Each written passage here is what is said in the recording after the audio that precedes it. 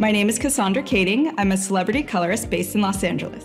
Damage has a big impact on service results. So knowing that I have K18 to help repair the hair, I know that I can push the limits a little bit further. I have a client, she was platinum, then she was red, then she was gold and blonde, but had to go back to platinum. So she's had all these processes done. Her hair was already compromised. I was like, oh man, how am I gonna do this? But when you have K18, it's a game changer. So when we took her back to the bowl and we started pulling the foils out, her hair didn't come out in the foils and the integrity felt great. Now her hair is long, platinum, and healthy. A lot of clients that come and sit in my chair have already had previous color done to their hair. So to make sure that you get the results you want, always use the molecular repair service.